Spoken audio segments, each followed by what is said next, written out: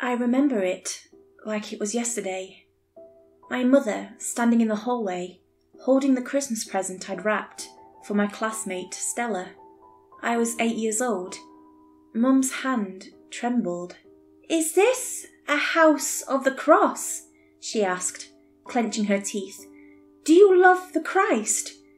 No, Mum, You want to celebrate its birth. Mum, it's just for..." She opened the front door and threw the present out on the driveway. I wasn't thinking straight, so I just ran outside to get it, still in my pyjamas. "Burn it!" she said, dropping a lighter on the welcome mat. Then she shut the door behind me. "Mum!" I called out. "It's cold! Mum!" Naked feet in 2 inches of snow, the shiny red wrapping paper crinkling between my fingers. I kept banging on the door, trying to explain myself. "Mum, please!" I must have stood there for 15 minutes. Then I lit the gift on fire. It was just this stupid pony figure I'd gotten from a Happy Meal, but I knew that Stella would have loved it. She collected them, and she didn't have the purple one. It wasn't even about Christmas. I just wanted to give her something without making it weird. When all the red wrapping paper had turned to coal, Mum opened the door. She stared me down. I tried to physically hold my mouth still, to keep my teeth from chattering. "Is this a house of God?" she asked. No, Mum. "Who owns this house? The old blood. Who owns this family? The old blood. Who owns you?" I looked up at her. She looked almost apologetic, holding a garbage bag in her left hand. She held it out to me, and I dropped the ruined gift in it. "The old blood does, Mum." "As it should," she nodded. "Clean your hands, then eat your breakfast." My family is of the old blood. Just as there were pilgrims from England throwing themselves overseas to avoid persecution from the English Church, there were Scandinavian migrants fleeing from something similar. Some, who mostly settled in New Hampshire, were those of the old blood, not too far from Pittsburgh, if you know the roads. Long before the church-burned witches on the hills of Nyland, and long before the Vikings hung disemboweled thralls from our birch trees, there was the old blood, my dad used to say, and the spirits that govern the true laws of the world still await their due. It wasn't easy being a kid in that household. Outside the house, I was allowed to do whatever to blend in, but at home, we were a strictly pagan family. I could go caroling, I could go to church, I could listen to sermons, whatever I wanted, as long as I didn't bring any of it home. Home, where the old blood rested, was sacred. We had our customs, of course. On Walpurgis night, we would light 12 candles, 1 for each month, and eat a special kind of jam made of nettles. Instead of celebrating Christmas, we would perform a year walk to protect ourselves from the influence of false prophets for another year. We still had a tree though, but we didn't decorate it. It was meant as protection. Trees were of the old world, and bringing one into your home meant it couldn't be tainted by the false faith.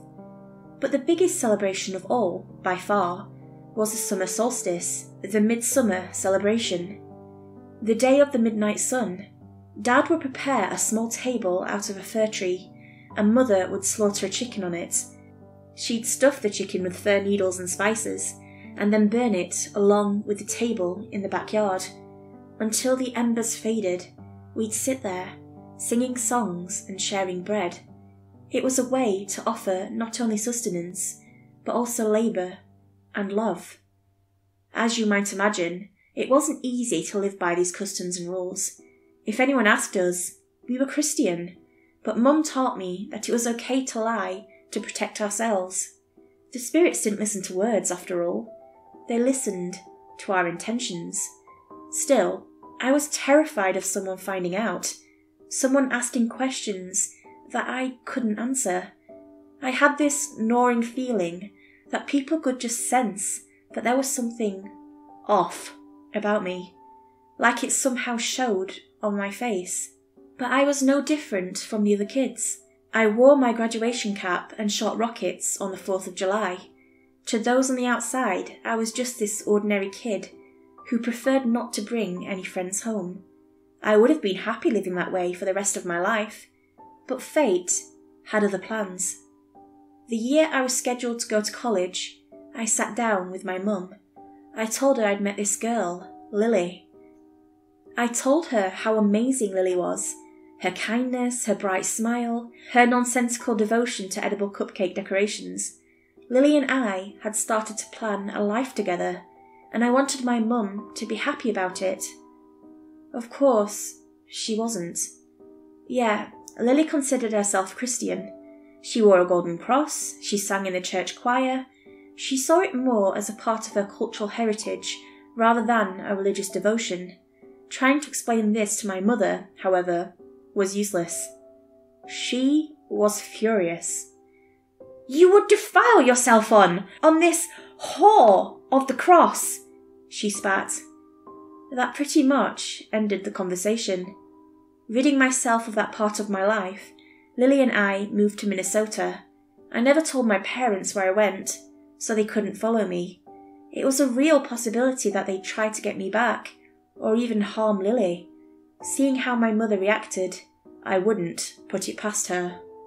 Since I couldn't afford college without the support of my family, I found a job at a local warehouse. Lily would study for years on end, ending up with a master's in aerospace engineering. Pretty advanced stuff. It wasn't until a few years ago that we decided to finally tie the knot officially. I asked Lily to marry me, and she agreed. I asked her in the most appropriate way I could imagine, through cupcakes. She still has a soft spot for them. This opened a can of worms, though. Lily was insistent that I should ask my parents to be there for the ceremony, and I couldn't explain to her why that wasn't possible. My mum and dad, in a church, seeing their only son being married to a Christian woman, I couldn't imagine it.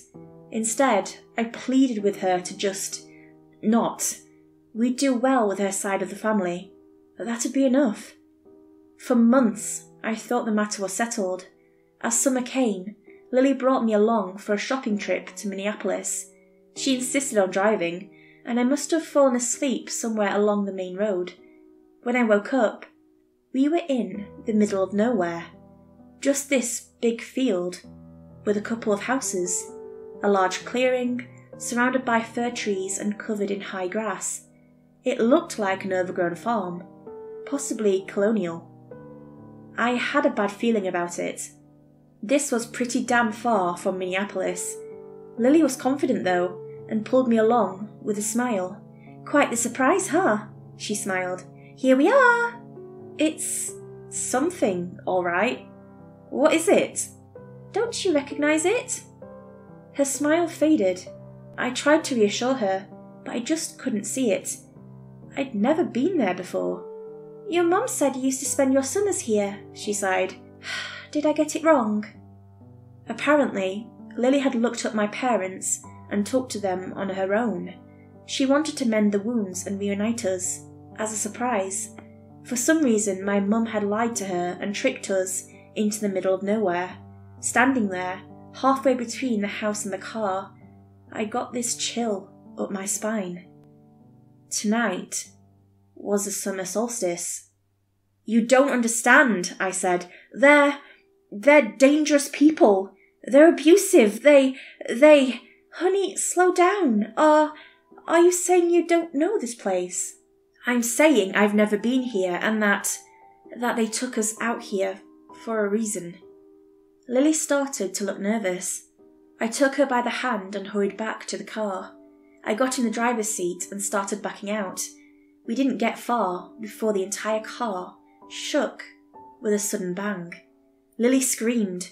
I noticed a set of one-way tyre spikes ahead of us. All our tyres had been shredded. I glanced something in the rearview mirror. People, at least 6 of them. I grabbed my phone from the charger and got out of the car. "Lock the doors," I said. "Be ready to call for help." Lily started to dial on her phone. and locked the doors behind me. She took a few pictures. All 6 people walking towards us were dressed in white, with ox-eye daisies weaved into their hair, and while I only recognised 4 of them in passing, the 2 in the front were far too familiar. Mum and Dad, a few grey hairs older than I'd last seen them. "I'm glad you came," Mum said. "It's that Lily. She sounded so nice on the phone." "Just let us go," I yelled back. "We don't want any trouble." "Aren't you staying for midsummer?" Dad asked, looking heartbroken. "I thought that was what you wanted. Our blessing for the marriage." "Not like this," I said. "Not tricking us." "Oh, come now," smiled Mum. "Don't pretend like you would willingly come along if we told you to come out here." "Son, please," Dad sighed. "Listen to her. This is important to us." "I won't let you hurt her." "We won't. Just come along, and we won't hurt her," Mum nodded. "But if I see either of you waving your phones around, I'll have her tossed in the fire." We were out of options. Even if we called for help, they'd never get to us in time. Lily agreed. We had to play along. Leaving our phones in our car, we got out and started walking up to the colonial buildings. We were about 10 paces ahead of my parents and their entourage. I was about to start conspiring with Lily when my thoughts were cut short. All over the tree line, I could see others emerging. Must have been at least 20 people, all dressed in white. Some who I recognised, others not so much. Uncles, aunts, cousins, all kinds of distant relatives. We had a big family, but we'd always kept to ourselves. A handful of times, Mum and Dad had gone to see them without me. Maybe this was what they'd been doing when the kids weren't allowed to tag along. Maypoles were being raised all over the clearing, 10 feet tall, large crosses covered in grass, flowers and red ribbons, with 2 large rings hung on each end, 6 of them in total, evenly spaced. As each one rose, I could hear a jubilant yell coming from that direction. I'd heard about this sort of celebration, but I'd never seen it, the maypoles blessing the area as a haven for tired spirits. Lily held my hand and leaned in close. She was shaking, and I wasn't that much better off. "What are they going to do?" she whispered. "There'll be a fire," I said, "dancing, singing, breaking bread." I thought back on the fir tables my dad used to make for midsummer, the dull knife my mother used to cut the head off a chicken, how she'd spray the table in blood until the carcass stopped moving. "A sacrifice," I continued, "usually a chicken, but now, maybe a cow, a goat." I didn't know. I thought it was just some..." "It's all my fault," I sighed. "I just didn't want to expose you to them." She wrapped herself around my arm, sobbing. It broke my heart. Once we got to the yard, there were smiling faces all around, everyone dressed in white, carrying countless baskets of flowers, ox-eye daisies, dandelions, even a few sunflowers, some yellow, some blue. All in all, it must have been close to 30 people, and in the middle of the yard stood a large table made of fir wood. Someone touched my shoulder, and I almost fell over trying to get away. How my mother had managed to sneak up on me, I'll never know. She wasn't the quiet type. "We're getting ready for the bonfire. She needs to be involved. I'm not letting her out of my sight." "Then you can start cutting the bread," Mum continued. "It's by the kitchen." We kept to ourselves, just observing the others. There were so many details one might have missed if one didn't know where to look. For example, how they tied living snakes into the maypoles to better absorb any corruption that would try to enter, or how no one wore wool, as to where fur of a prey animal would invite predators. 100 little rules, all put into practice, and there Lily and I were, on our knees, cutting bread. I could hear her muttering something under her breath. She had a thumb on her necklace, her golden cross. She was praying. Making sure no one could hear us, I leaned in close. "Not here," I whispered. They're not rational." Have you done this?" she whispered back. "Are you part of this?" "No, not like this." "But you know what this is?" "Usually, yes, but..." Someone cleared their throat behind us. As I turned to see my dad, looking apologetically at me, I got to my feet. "I'll just borrow him for a few minutes," Dad smiled. "We'll be right back." The shadows were growing darker. In the old country, the midnight sun would keep the sky bright for days on end, but that's not the case for Minnesota. Still, time was probably around 7 p.m, and it was still bright outside. It messed with my sense of time. Dad looked back over his shoulder to make sure we were alone. He faced me. "You love this girl?" he asked. "You want to spend the rest of your life with her?" "I know she's a Christian, but..."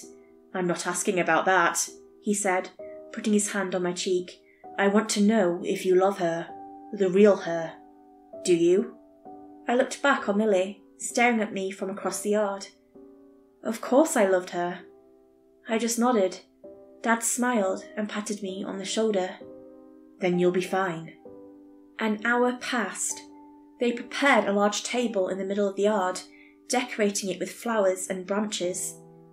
I was growing nervous.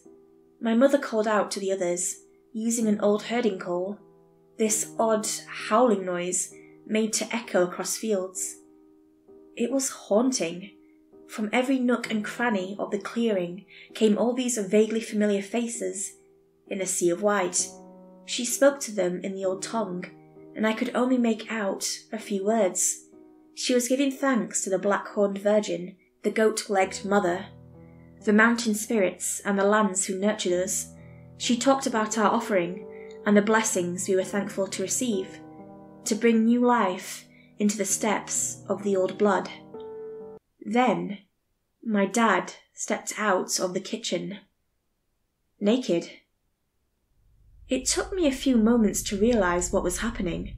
By the time I got to my feet, 4 men were on their way to hold me back. Lily just kept looking back and forth, not understanding.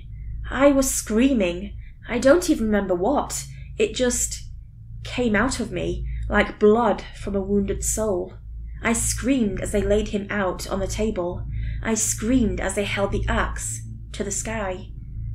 I screamed my neck raw and my face flustered and red. But all those screams turned to cries of despair as the axe fell. This is why he wanted to be sure. The greater the blessing, the greater the offering. Among dozens of jubilant voices and cheers, I cried like a child. They broke the table into pieces, using branches from a birch tree to spread the blood around. They cut him open, filling him with branches from the fir tree and spices, a dead head biting down on an apple, all put into a pile, neatly decorated, and set aflame. Empty eyes refusing to meet my gaze, no matter how many times I cried his name. We were dragged to the front of the fire. I remember sitting there, leaning on my knees, watching the fire eat away at everything we'd put forth, licks of flame peeling away at a body freely given. Someone put a bowl into my hands, bread and some sort of walnuts. Lily got a bowl too, but hers was different. It was mostly sunflower seeds. "Eat up," my mother said, "and you'll have my blessing." Lily just stared into the fire. I could see the flames reflecting in her wide eyes. Her eyes were tearing up as she forgot to blink. I curled up next to her, and we ate together. It wasn't much, but it'd be over soon. As we finished, they started to sing. I swear they'd all grown taller, like a head taller. Their eyes seemed brighter. The sun still hadn't set, even though it was well past 10 p.m. As the song grew louder, we were led away from the others. They dug a small hole, about 3 feet deep, large enough for 2 people. Lily, mistaking it for a shallow grave, started to panic. I just held her close. "It's not that," I said. "It's not that. It's not that." They stripped us out of our clothes and laid us down. They covered us in branches and leaves as my mother watched us. "You've been blessed," she smiled, "and in the morning you'll be reborn." She looked different. Her eyes had lost their colour, and her teeth had grown sharper. She, too, looked taller, younger. "You may marry however you want. Have many children. Come see me sometime." The singing from the bonfire had grown from hymns into screams, growing louder and animalistic. 2 men were attacking each other, beating each other raw. One woman was slamming her head with a rock. An older man was trying to shovel as much dirt as possible into his mouth. They were completely losing themselves, driven mad by the flames. As branch after branch covered us, Lily and I just stayed still, waiting for it all to be over. In a matter of minutes, the world turned dark. The sun finally set. All we had was each other and the howling of madmen. We curled up next to each other and waited for morning to come. At some point, we must have fallen asleep. I woke up to the sound of Lily choking. She was tearing at her throat, desperately feeling for something. Her necklace, holding her golden cross, she tore it off and breathed a deep breath of relief. We pushed the branches aside. It was a beautiful summer morning. Birds were singing and bees were buzzing about in the high grass. And there we were, naked and soot-covered. The colonial buildings still stood. All that remained from the bonfire was a black spot in the middle of the yard. The maypoles had been taken down. I just sat there for a second, trying to wrap my head around it all, as Lily dry-heaved into the grass. "Lil?" I asked. "Are you okay?" She shook her head. I couldn't blame her. We picked up our clothes and made our way back to the car. The tyres were busted, but we could still call for help. For a moment, we just sat there in our air-conditioned car, leaning back into our leather seats. I looked over at Lily. There was something different about her. She was slightly paler, and her hair had grown darker. Her eyes, usually a clear green, looked almost mud-brown. She just stared straight ahead. "Lil?" I asked. "What are you—" "Don't call me that," she interrupted. "That's not my name." "What do you mean that's not? That's not my name anymore!" she cried out. "She fucking baptized me!" Lily turned to me, her eyes wild. She was different. Many of the little quirks I'd grown to love about her over the years were simply gone, or changed. Even her voice seemed darker, raspier. "She baptized me and just... I feel it. I feel it in me, and it just feels wrong. It moves. It rearranges all the pieces. I leaned over and held her against my shoulder. Even her cries sounded different. We called the police. We got our car towed, and we filled out our reports. Lily showed the pictures she'd taken, but they didn't show that much. We got to shower and change our clothes. For the better part of the day, we just talked to people, other people, not so much each other. A lot has happened since that day. There are no longer crosses in our house. Lily has asked me to call her by her new name, Viga. At night, I can hear her talking in a strange language. But she's still... She still watches cupcake videos on YouTube, and she still smiles at me in the morning. She sings in the shower, and she kisses my cheek before we go to work. She's still the sweetheart I fell in love with. But something, deep inside, has fundamentally shifted. I can see the way she stares into open flames, the way she wrinkles her nose when we pass by a church. I can see how comfortable she's getting with a knife, how she doodles strange signs into her work notebooks. We're still getting married. That much hasn't changed. I'm just marrying Viga, not Lily. But that's fine. It's still her. It has to be.